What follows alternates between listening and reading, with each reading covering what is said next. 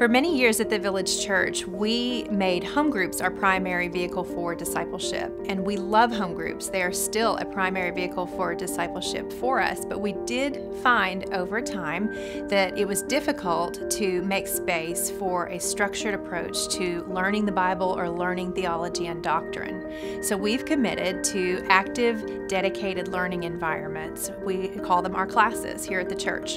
And so we will have spaces where our primary stated purpose is learning versus another purpose like building community or having accountability. And it doesn't necessarily mean that those environments don't have those elements, but that their primary goal is to learn.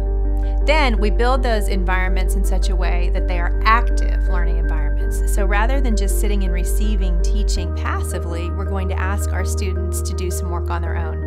They're going to have a homework element that they do before they come, and then there's going to be a group element in which they discuss the homework or the text that they're in for that week. And so rather than a feelings level discussion, they're going to have a thought level discussion around some material, and then they'll have teaching over the things that they have done work on themselves and the things that they have discussed in their group setting.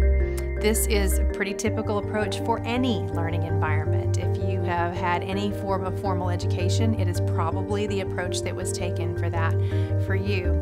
If you have a degree in chemistry, you probably didn't gather with a group of your peers and have a feelings level discussion around the chemistry textbook.